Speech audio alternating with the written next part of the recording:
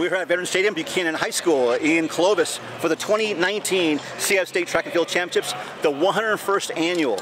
Now, over the years, this track has been synonymous with very fast times. Since '09, the surface here has been a Mondo track surface, which has been recognized as the fastest track surface in the sport.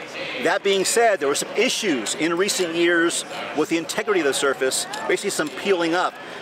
The district decided to go ahead and go in a different direction, so what was installed recently is a Buchanan 2000 surface, which is a high quality surface. It's one that also supposedly is a bit harder than some of their past surfaces. And this is a plus because you want the energy return, but you also want that hard grab on the surface for the track athletes. This should give the best of both worlds. We'll see. We've had, obviously, the very first year the meet was here, Richie Wyatt with that unbelievable 35.02 national record on 300 hurdles. We've had a lot of great performances since then.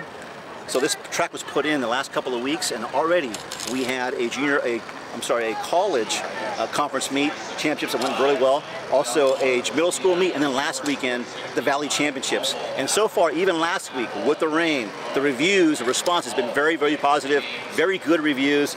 But of course, the big one is this weekend. This is the granddaddy right here. So we're hoping to have some great performances on the track.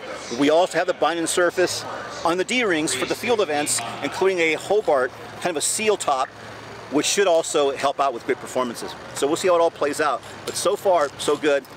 Review's been very positive. We'll see what the future holds. We'll go ahead and address that later on this weekend with our coverage here at the 2019 CIF-State Track and Field Championships.